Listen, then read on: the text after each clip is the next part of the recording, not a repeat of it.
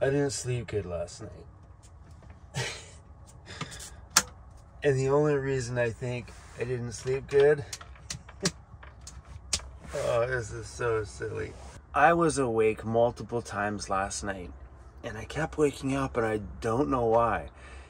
And I seriously think it might have been because of my new fridge. You see, my old fridge and freezer that I used to have used to vibrate. When that compressor kicked in, the whole van shook. And because it's summertime and it's warmer outside, the compressor kicks on a lot more often. So I think over the last year of that vibrating fridge of mine that I just kind of used to hate, and then I got used to the vibration, now I took the vibrating fridge away, the malfunctioning fridge away, and now it's back to what it was when I originally bought my old fridge. Just quiet. The compressor kicks on, it's just quiet. I think I got a bad night's sleep because my new fridge works good. How silly is that? I couldn't figure it out. I'm like, maybe it's just because it's quiet in here. Maybe it's because I don't feel that vibration all night. That's what it was. It was like just a white noise and a feeling, like this little vibration. Anyway, guys, waking up this morning at good old beautiful Walmart. When I mean we're waking up, that means me and you, buddy. Cruzy bear. Hey, you wanna wakey? Hey, you wanna wake up maybe? Maybe? I'm sorry, buddy. I'll stop picking on you in the morning. Looks like a pretty day out there, though. Looks like another nice day. Cruzy, are we ready to go? Are we ready to go yet? Today's a sunglasses kind of day. It's trying to be healthier, baby. Just trying to be healthier. All right, putting groceries in the new fridge.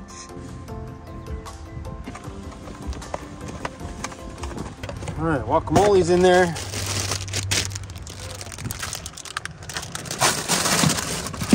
Corn. Man, this fridge seems bigger than my last one. And some crackers, which is usually a bad idea, but I bought some anyway.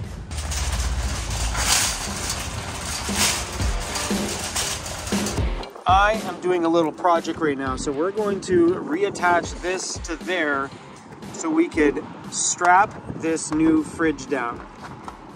So how this works is this goes up onto a thing and then goes click, locks itself down, and then I put a strap around there to hold it. That way if it ever bounces around, it's not going to come out.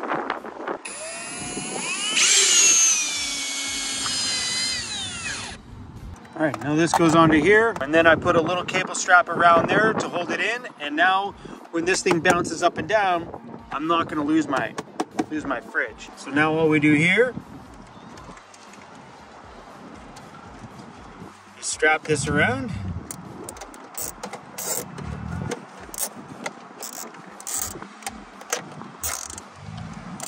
That's it. Bada boom. One fridge secured from the front.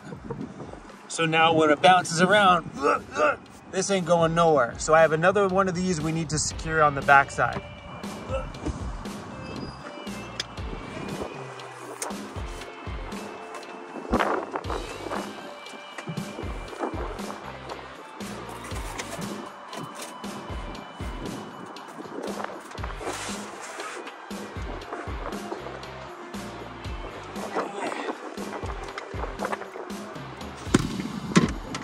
So this one's right here.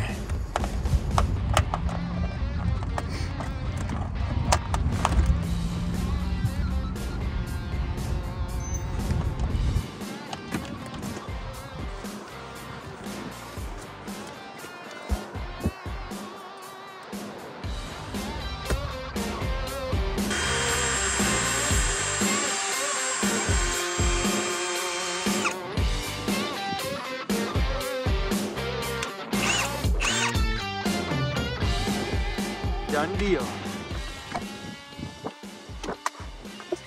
Come see what I did. She's in there. Oh, good. Aren't you proud?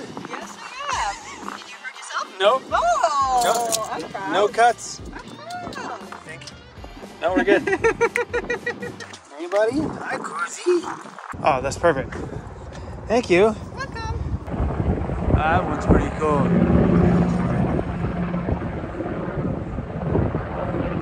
That's awesome. My next project. So on the back here, there's a rear vent on my fridge. Andy from Overland Interiors made me this last time to go over it, so it allows some airflow over here. There's more vents on the side and on the front of this one. This one just make sure that my bed doesn't shove up against the vent there. So I need to cut this little corner trim piece. Just cut the corner out of it, that way I can get the vent around it. It's just plastic, so it should cut fairly easy.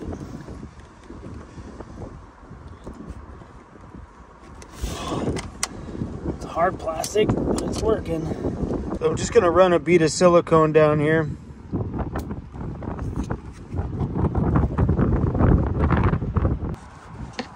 And this thing just goes down and over that.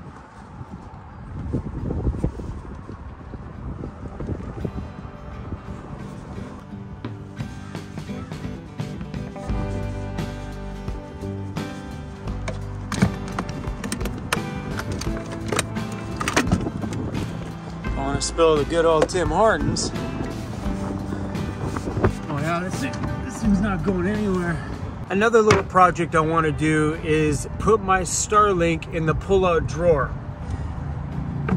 I think it'd be more convenient to put it in the very first spot here, but that's where I keep my recovery gear. I might move the recovery gear back to the back bin though. I also don't want to wreck the lids on these things because I kind of like the look of it with all those little honeycombs in there. But what I would have to do is to cut this hole a little bit wider so the Starlink thing can come out. Problem is, I'd be doing this in the parking lot of Walmart, which means that cut would not be very nice and would not look very good. So, yeah. Because I'm pretty sure I can rearrange things in here. That one's really full. But this back one, I think we could make some room with. Like this case is empty. My shoes and stuff can go inside. So I might move my recovery gear or move the clutter drawer back here, recovery gear to here, and then my Starlink here. Hey Donovan, I got license plates here I haven't opened yet. I also got another one here from Angie Lindsay. Here's that outdoor shower that I've got that I just don't use. But I have it just in case. All right, let's hope I can get all this recovery gear into this one here. I also have my folding table in here as well. I think we should be good.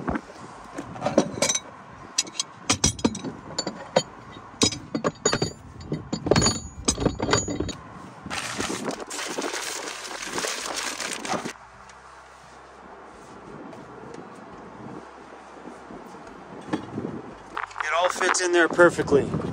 The only thing that sticks up is that. So the lid won't go on there. So I'm gonna need to cut a hole right where that is. Oh, look at that.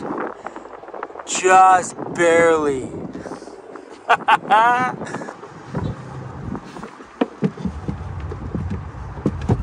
Is there any chance I can shop at your house again? What? Do you have that 2-inch hole cutter? See, it's nice when you travel with two because I have things that she doesn't and she has things that I don't have. She has a 2-inch hole cutter, so I'm hoping one 2-inch hole will work. If not, I'll just cut 2 of them. I should probably double check this. Measure twice, cut once, right? Oh, you are. Look at that. Man, you are hooked up, girl. You got a rolling shop here. Sanding discs. Man, I'm coming to your house more often.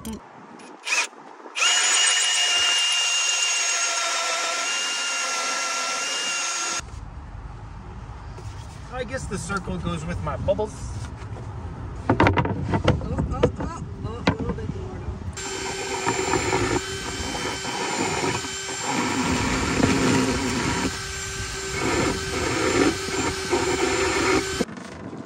Shaved it out right there. Fits right over the Starlink. No problems at all. Bada boom. Done deal. Starlink in its own home. Final test. You want to tell everybody it's the morning? Hey, it's 4 o'clock in the morning. Good morning. Well, it's 4 o'clock in the morning and a brand new day. I just stopped filming yesterday.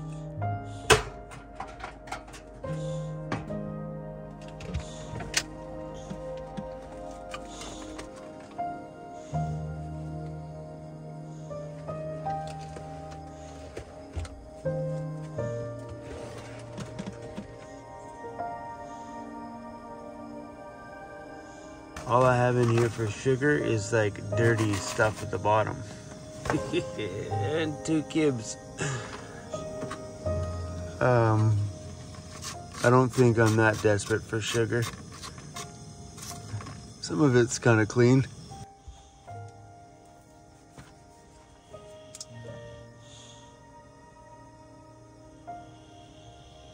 I've really been enjoying this part of my morning.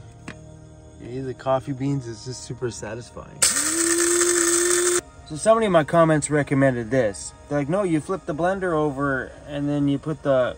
That was a bad idea. Look at the mess I made. So whoever made that comment, that was a fail. Somebody in my comments the other day see me transfer coffee from my grinder into here, and they were like, no, you gotta flip the thing over and put it in the lid and then put the lid over, it's cleaner. Fail. Let's get in the morning goodies.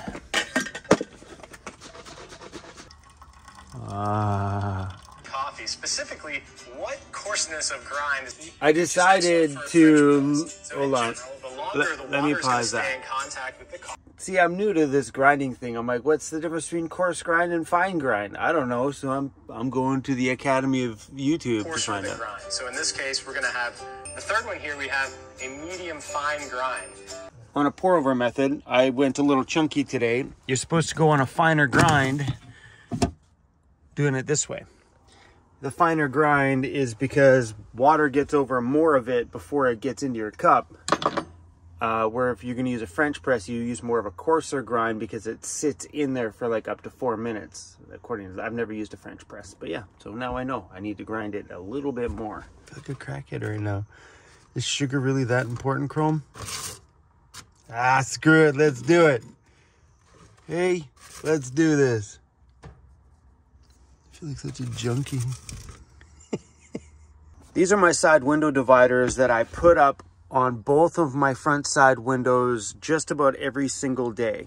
So all it is just plastic cardboard. I got this from a craft store called Michael's because you get them in sizes that are that big. I know you can buy these in bigger pieces from the hardware store, which is probably way cheaper, but I buy these because they are pretty close, ready to fit. Like, I don't need to adjust this thing very much at all. Height-wise, nothing. All I gotta do is just cut the edge off this one.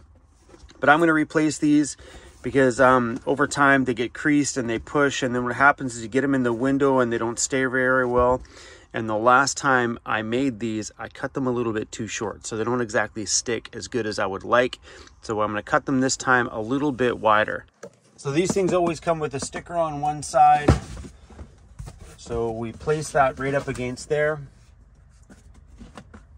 And then we're gonna cut this side off, but this time a little wider. I should probably do this on the ground to be a straighter cut, but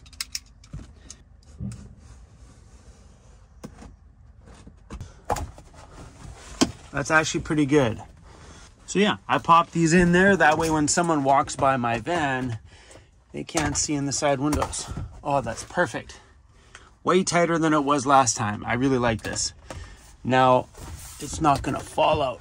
So the side ones go on every day. So every time I go into a grocery store or leave the van at all, those go up every single time because of this guy.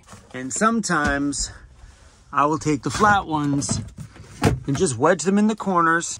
And this is where I keep them down here. I'll take the big ones and I'll just wedge them in there just to kind of cover up anybody from seeing here and down, because this is where a little cruisy bear sleeps. I definitely don't do this on hot days. That's done when I go in to get groceries in the morning, or run in to get coffee, or have to go in somewhere in the evening when it's cooler. I don't leave the dog in here during the day because that's just dangerous. A hot dog in the van is never good. A warm hot dog is good, but not that cute little bugger over there. But I do this just to keep people from looking in. Also, when I'm in the van here at night, covering the windows like that allows me to leave my curtains open a bit so I can still see what's going on the other side of that.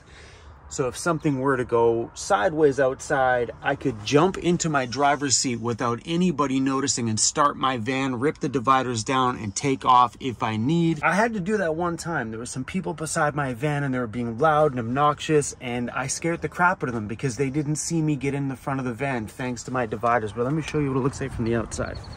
Right? You'd never know that. That wasn't just a full-on blacked out window.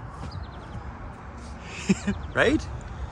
It's pretty good. I mean, you can still see through it, but who cares at that point? For the most part, it's covered. Yeah, right? Couldn't see in to see cruisy. And these ones aren't really necessary. Like, you can tell that's covered over, but those aren't necessary. I use these 10% of the time, these 100% of the time. Really felt good to start working on some of those projects. And I think the project from yesterday should be dry by now, so we'll go finish that one off. These dividers are going to Emmy's home.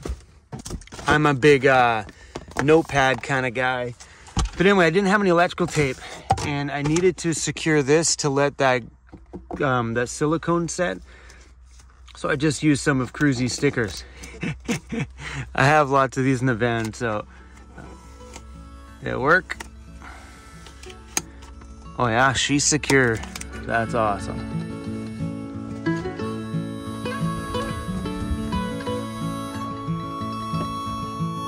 What other projects can I do? Oh, something else I did last night. I didn't film this, but I went through and made sure all my clothes were perfectly folded. This one was the bad one. So I do have a lot of clothes. I have a clothes and a shoe problem. I've been like that my whole life. So this is shorts and one pairs of pants, because I'm a shorts guy. These are all my merchandise, so like Vancity Vanlife shirts, my Weirdos Unite shirts, and all the stuff that I sell or used to sell. These shirts here are all non-channel related shirts. And those over there, it's my flannel collection. A pair of jogging pants, just in case it gets cold. And a pair of swim trunks. And all nice and neatly organized. This back one turns into a big, huge mess really, really, really fast. That one stays pretty good because that's the one I use on a daily. Felt good to get that project done. That cubby there, on the other hand, is full of like hoodies and a light jacket, a super light jacket, a hoodie, another hoodie. This thing goes forever. And another hoodie. I'm not really sure if this winter jacket's gonna fit anymore because I've lost some weight, but I'm gonna keep it just in case it does this winter. And yeah, just like, seriously guys, hoodies out the wazoo. I am in a great big hoodie phase right now. Not so much because it's summertime, but yeah, picked myself up a few hoodies.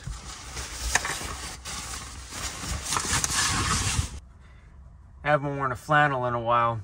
It's been warm out. Today, it's a little bit chilly and windy. Oh, nothing better than tossing on a flannel, let me tell you.